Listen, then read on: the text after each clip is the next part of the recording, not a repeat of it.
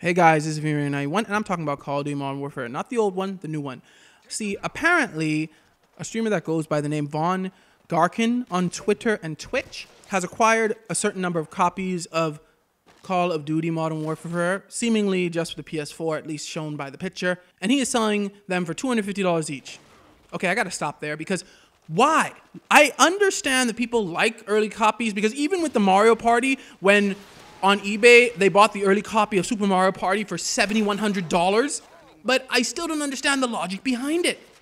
Why are you gonna buy something for, in this case, more than 4 times it is worth at retail just to play it 5 or 6 days before it comes out?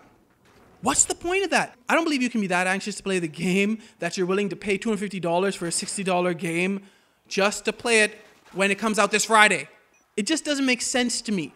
I don't understand. I mean, Mario Parties was definitely worse because the guy paid like $7,100 for it, but why? Just why?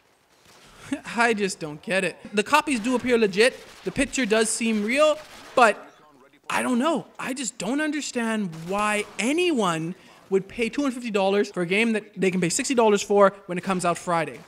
I just don't understand. So maybe some of you in the comments understand and you guys can explain to me why this happens. And would some of you be interested in actually paying $250 for an early copy of Modern Warfare? Let me know in the comments below. Thanks for watching, like, share, and subscribe. May God bless you all.